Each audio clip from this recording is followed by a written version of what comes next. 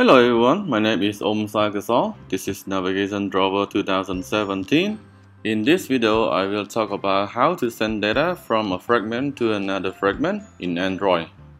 Okay, let's go to Android. Okay, assume that you have already your navigation drawer like this. And now I have my first fragment in the first menu here. So I will add another fragment. Okay, just go to Java, right click, and choose fragment here, the first one. So the second one is gallery, so just call gallery here and uncheck this too.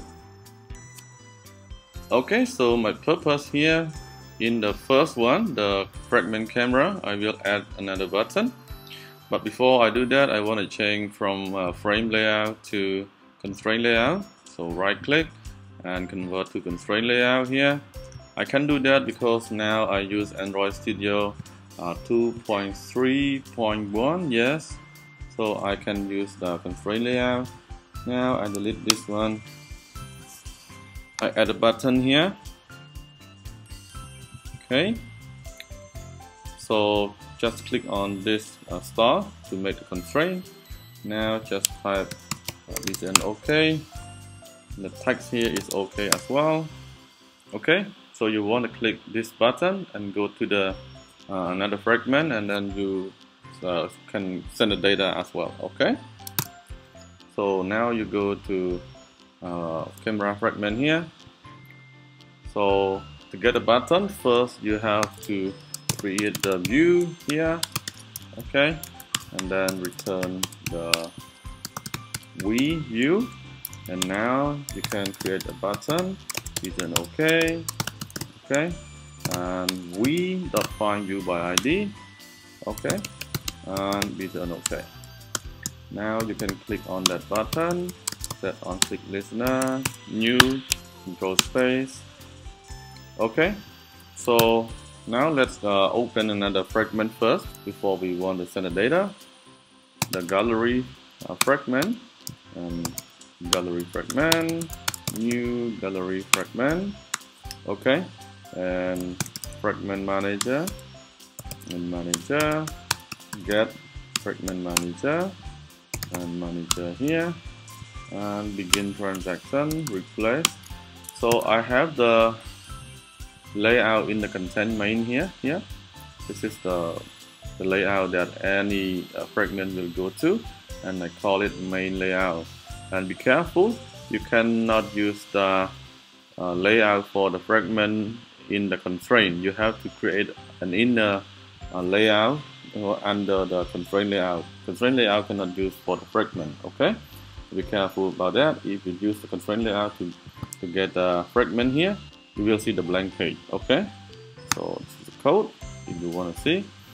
Now the name is main layout, so I can use all.id main layout and the gallery fragment and commit. Okay, so let me open it. Okay, click on the first one. Now click on the button and you go to the second one. Okay, this is the second one, the hello blank fragment here. So we want to send the data. So it's very easy. So what you have to do here is call gallery fragment and .setArguments.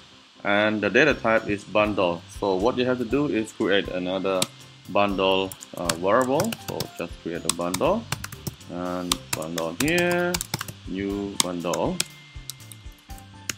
Okay, so just put string. Now this is the string, and you give the key. So just data and just my name, Oum Saokosal. So the data is now my name. So you can add any more data. Put string again. You can put integer if you want to. Maybe here name, and this is my channel, and my channel is just my name.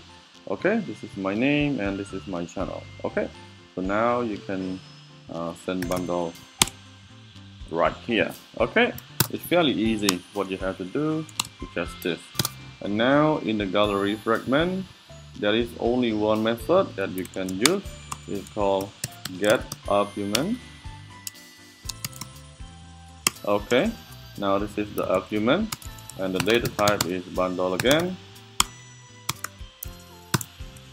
And then before we can grab the data, you have to check if the bundle is not null. Okay, in case you didn't send, then it would have some error. Okay, so just grab that. So let's create a string here. So name bundle dot get string, and key is name, and string channel bundle get string and channel. Okay, so you can do anything with the data, so just use the tools here. And the first parameter of the tools in the fragment is getContext. Just call getContext here.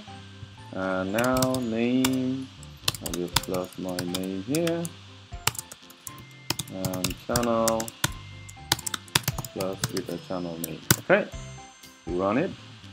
Okay, click on the first one, click on the button. See that? This is the data that we sent from the first to the second one. Okay, that's it for this video. I hope you like it. Thank you for watching. If you think this video is very useful, share it to your friend, and don't forget to subscribe to this channel. Thank you, and I will see you in the next video.